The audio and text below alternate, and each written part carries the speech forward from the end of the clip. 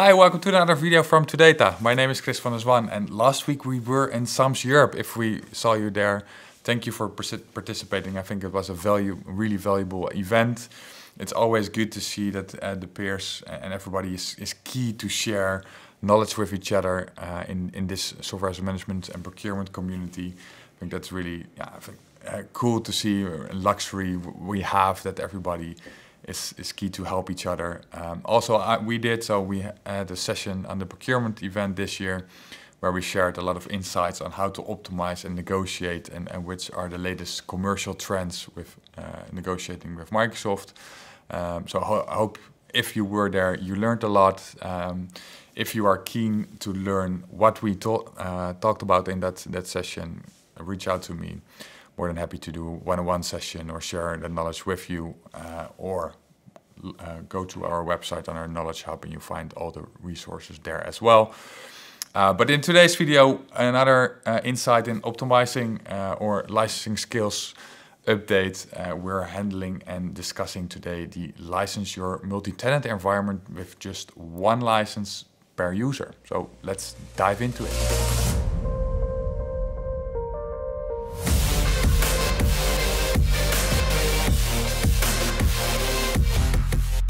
So multi-tenant license, so what does that mean?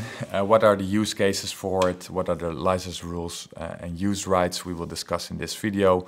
First of all, a short introduction. So early in April this year, Microsoft announced the Microsoft Entra External ID and the Microsoft Entra ID Multi-Tenant Collaboration. And that last one we will handle in this video and zoom in and dive into that, what license rights you will get for that and what our possibilities are. But this means that organizations with a multi-tenant environment now only need one license per person. And this is limited to the Entra ID stack, so Entra ID P1, P2, and the governance edition. It is a bit more than that because the capabilities are broader, because what Microsoft also did is that they added features and functions into the Entra P1 and P2 and governance are able to collaborate with your colleagues, because what is a prerequisite is that it needs to be part of one organization, but then a multi-tenant structure. So Microsoft calls this multi-tenant organization. MTO is how they call this feature, and it has, let's say, two use cases. So one use case is that an organization who owns and operates more than one tenant. So let's say you have a holding company with 10 different organizations below that, the daughter companies, and you want to interact with each other. That's one of the use cases you can now achieve with a multi-tenant organization. And the second one is systems admins that need a separate account within the same tenant, or that you have a test tenant. Also there now those users only need one license and they can use their M365 E3, E5, where Entra ID is part of. I can use that now also for their second identity in that tenant. So let's describe three use cases. So the first use case is an organization acquires another company and wants to interact with each other, share content, chat, see if somebody is online or not, see which employees are working for that organization. You can now do that with your license that user already has to enable multi-tenant organization.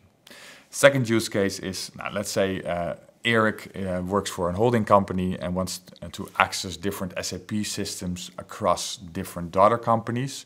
Also there, then he or she can use the Entra ID license across the multi-tenant environment to authenticate through MFA and conditional access policies.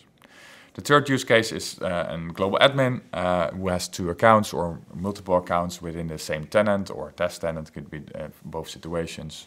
Also here, the person now only needs one license because he or she can utilize the Entra P1, P2 or the governance Entra ID license for his second account as well. So what are the use rights and product terms for this new feature? Now, first of all, let's start with product terms. It is not elaborated and described yet in the product terms.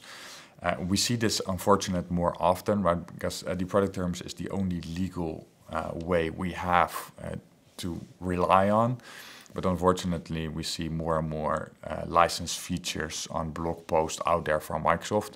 So that makes it harder to navigate. This is just another one, but I think we can believe that once Microsoft and an official blog post is being done and is on the web out there, we can rely, or should rely on that and those features. And in the other hand, it's also available and you could enable it in your tenant, right? That feature has been launched. So I think we can safely say that this is a license right that you have the right for. But also, but always in the nitty detail greedy things, if you nail it to the bottom, it could be hard to navigate. But that's good to know. And if you want to elaborate this and roll this out on a global scale, maybe it's good to discuss this in your negotiation with Microsoft to have an amendment which then states the license rules and terms and conditions. But what are you able to do with this license? So what I said before, it's limited and aligned to the Entra ID P1, P2 and governance license. But Microsoft enhanced that a bit more with more features. So for example, for Teams and Viva, they also added that to the Entra ID stack to be able to collaborate across multi-tenant environments to your colleagues who are working for a different entity or organization, or the same entity or same organization, but then in a different tenant.